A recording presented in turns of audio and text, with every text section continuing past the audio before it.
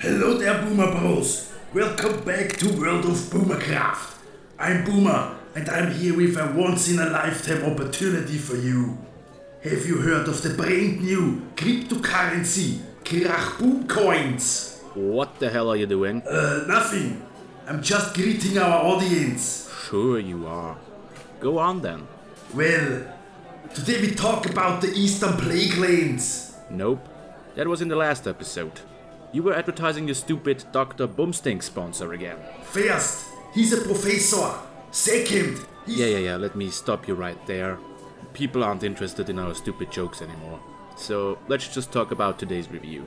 Okay. Today we're talking about the Northern Stranglethorn Vale, our next level 25 contested zone. Let's move on to the backstory. There is a lot to talk about.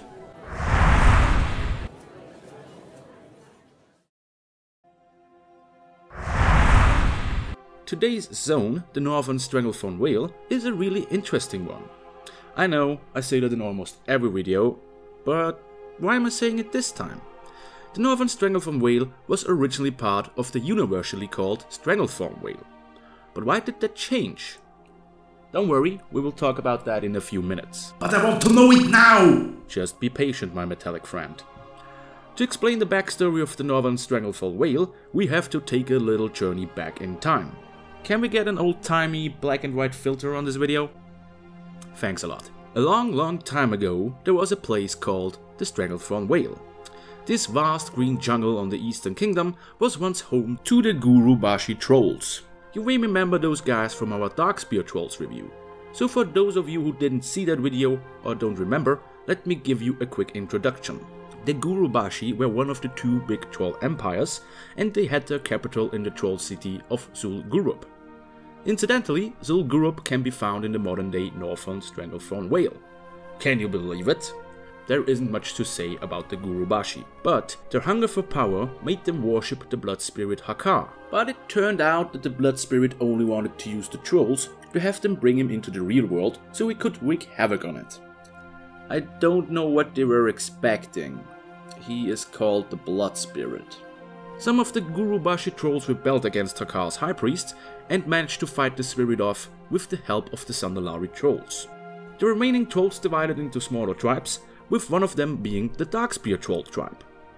Speaking of which, to this day it's still unknown when the Darkspear trolls were kicked out of the Vale. At least that's what the wiki article says.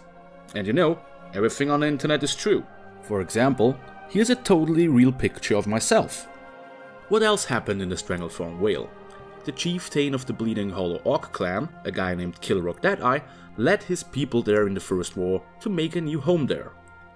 But they got their asses handed to them by the local trolls. I just wanted to mention that.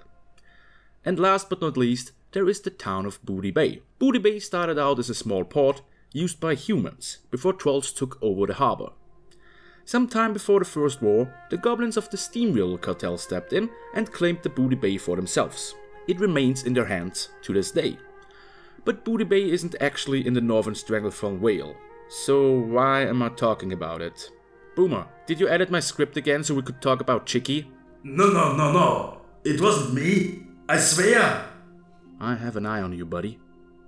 Well, so that's all we have to talk about what happened in the past. So let's go back to the future.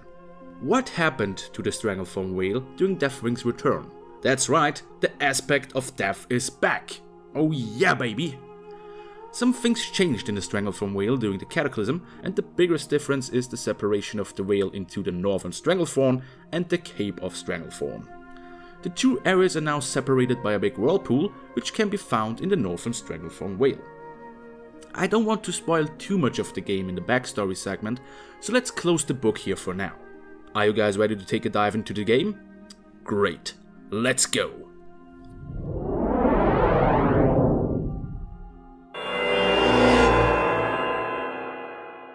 There is a lot to do in the Northern Stranglethorn Vale, and as it is with most contested zones, a lot of the storylines on the Horde and Alliance side intersect. So to avoid talking about the same stuff over and over again, I will start out with the Alliance quests and the neutral quests. After that, we will head over to the Horde side to finish things off. This time around, our adventure begins in a camp, close to the border to the Duskwood. Here we meet a group of rebels. Rebels? Rebels against what? I'm glad you asked, Boomer. What? I didn't ask a thing. You see, a long time ago there was a Stormwind expedition going to the Stranglethorn Vale. This expedition was led by a guy named Kurzen. Little fun fact, Kurzen is a German word for short one. I wonder what he's overcompensating with that long saber. Oh, I got just the right thing for him. Professor Krachboom's No, Boomer. No. Back on track. Everything went fine and dandy for the expedition until the ogre wizard Maizov showed up. Maizov used a powerful artifact, called the Mind's Eye, to take control over the expedition to use them for mining and other profitable stuff. But what does all of that have to do with the rebels I talked about earlier? Those rebels are actually former members of that expedition who managed to break out of the Eye's control. They're now trying to free the other members, and of course, they do ask us for help. The first thing to do now is to travel to Kurzen's camp and figure out what they are up to. We obtained their prison records and learned that some of our rebel friends got captured by them. And that's not all. It also turns out that the expedition has a new leader, a guy named Escriwell. He took over after he threw Kurzen from a tower. Apparently that's a normal thing to do. We decide to free the prisoners and search the camp for Escriwell's commanding officers. We kill his crew and close things off with killing Escriwell himself. Now, that was kinda easy. But wait, there's more! That's right, Boomer. One of the freed prisoners, called Emerine Eunice, asks us for help. She wants to obtain the heart of Nias, who is a powerful water elemental chilling in the Stranglethorn Vale. I can't really tell you why she wants it, because I really don't understood that myself. I guess it's for water studies or something. The gist of it is that we head to the Vale Reef and kill some water ghosts for their bracelets. Oh, look at that! We can summon Emerina to turn in quests. That's nice. And things don't end here. To unlock the brace's powers and summon Nias, we have to crack them open with some sea salt. Now where would we get that from? No. No! Not the Murlocs! Not the Murlocs!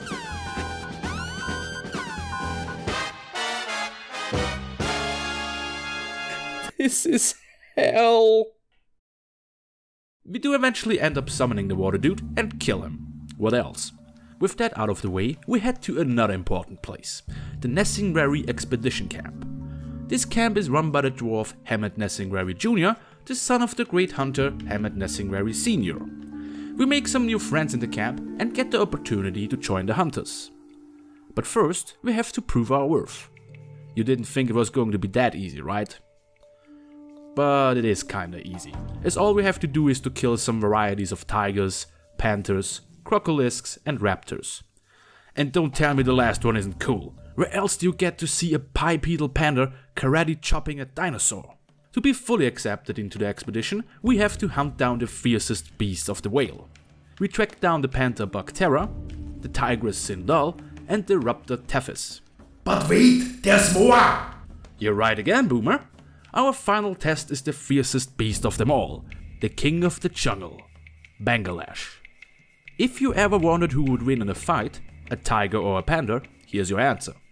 And just to make sure that I mention it, you can also do this questline on the Horde side. Talking about the Horde, that's all the faction specific stuff you'll do on the Alliance side. So let's check in with our undead warlock. We start out at the Gromgol base camp, the major Horde base in the Vale. The Horde doesn't have to deal with mind-controlled adventurers, but they are constantly attacked by ogres, trolls and... yeah, the M-word. It's useless to say that we make quick work of these guys. But wait, there's more! Hang on. Are you glitching out again, Boomer? But wait! Nah, I'm just messing with you. But there's more, isn't it? You're not wrong. So let's move on. At Gromgol we meet the Darkspear witch doctor Nimboya. He tells us about Yeniku, the youngest son of the Darkspear tribe leader Vol'jin. Yeniku was sent to the Gurubashi trolls and hasn't been heard of since. Why did Vol'jin send his youngest to the Gurubashi? I don't really know. It's a troll thing. But it's our job now to find the poor guy. Before we can do so, we have to prove our worth by killing a bunch of blood sculpt trolls to collect their tusks. With that gruesome task out of the way, we have to travel to the Bloodsculp's home and kill their witch doctor Netzliok.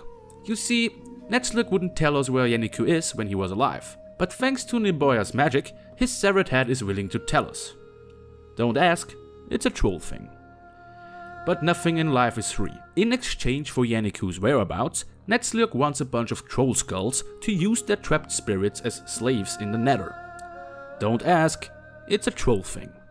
After crying him some new friends, he finally spills the beans. Yenneku is under the mind control of the Gurubashi troll Zanzil. To break this spell, we need some really powerful magic. You should try Professor Krachboom's anti-stooge cape. No, I won't. Instead we head to the troll village of Bambala and learn that the only thing powerful enough to break Zanzil's spell is the Mind's Eye. Hang on. We already talked about that one. We head over to the Mosh Orc hideout and challenge Mazov for the stone. He's kind of a pushover. Those Alliance guys must be real puss if they couldn't just do him in themselves. With the help of the Eye, we are able to create a soul gem to free Yenneku. A soul gem, huh? Why do I get a strong Diablo vibe from this? Hey, Rue, you should totally check out Diablo 3, Season 14 just started. Shoo, get out of here. And that concludes Yenneku's rescue. But there's one more thing that I have to talk about. Just like with the Nessingwary Hunters, there's one more questline that is the same for the Horde and Alliance. During my time in the Vale, I picked up the egg of a lashtail raptor. And just look at the little dude. Isn't she cute? Just look at her little horn. You guys like her too? I called her Nippy. I love her already. Oh, and all the fun we had together.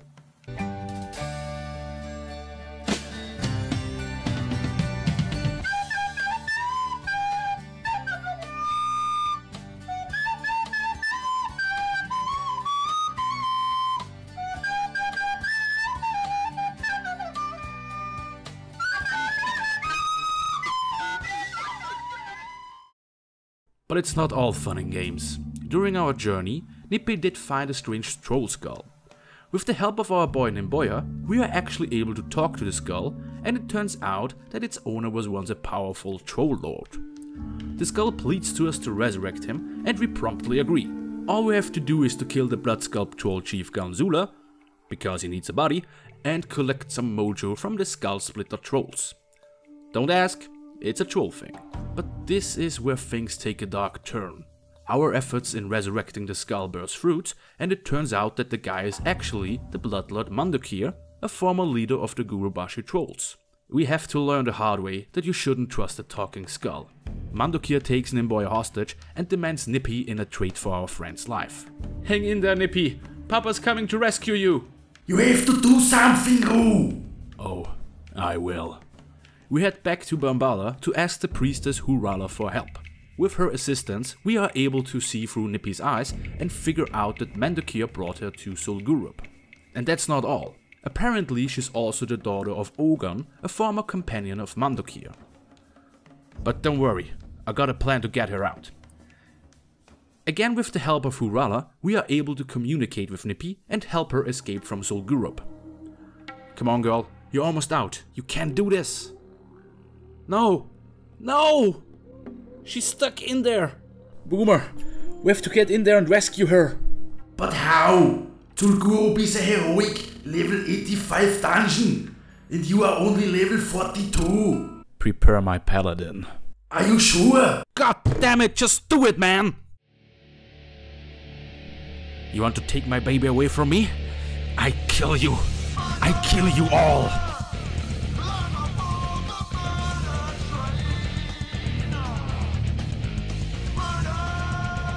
Oh, I kill your ghosts too! They're already dead? I don't care. I kill them again! Die! Die! Die! Die! Oh, we meet again, Mandokir. You messed with the wrong kangaroo. Okay, it may not have been that dramatic. But look! Nippy stays with us now. Come on, girl. Let's go home. Phew, that was pretty emotional. What do you think, guys? I like the part with the trolls. Good for you, buddy. Good for you. But our adventure in Stranglethorn isn't quite finished. We still have to talk about the Cape of Stranglethorn. But that's going to be the topic of the next video. If you enjoyed this episode, let us know by hitting the like button or leaving a comment. And become a Kingabo today by subscribing to the channel. Do it! Do it now!